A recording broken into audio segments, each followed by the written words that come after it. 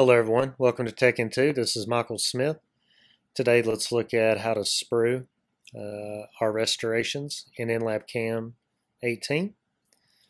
One of the features that I love about this software is like when it calculates our sprues, it often kind of goes very overkill in my opinion.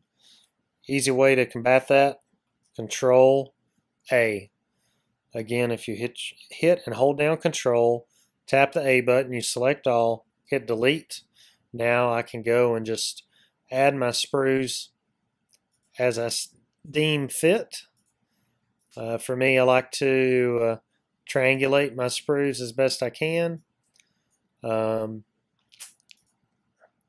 Sometimes I'll come to the facial. I try to not go to the facial as much as I can.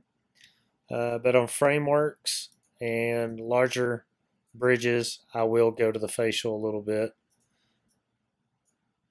Also love to sprue on ponics because that's where the restoration is typically heavy.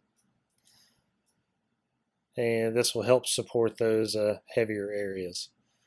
But for me, that's plenty adequate for all these restorations. Actually, I think I'll correct this one.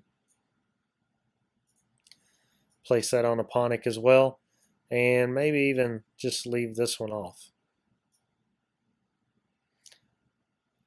So this is what we live by on a daily basis with thousands of restorations that we've milled.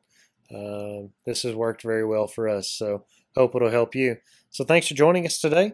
If you got any other questions, just post them up. We'll try to answer best we can.